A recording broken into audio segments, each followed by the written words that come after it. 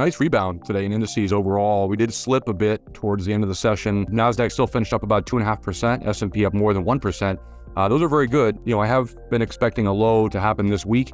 I don't think it's possible yet to confirm that is definitely underway. We really need to see S&P get back up over this area near the early March to second lows. That was right near 39.28, and that's going to be the area we broke down from. That did initially sort of repel the indices on the first rebound attempt, and so that's going to be important to really get over that. Trends are still negative. A lot of volatility right now. March Madness officially is here. We saw big swings in the bond market. My thinking is that the bank failures are going to be more important to the Fed than really a CPI report that comes in line, or even a PPI tomorrow, Wednesday.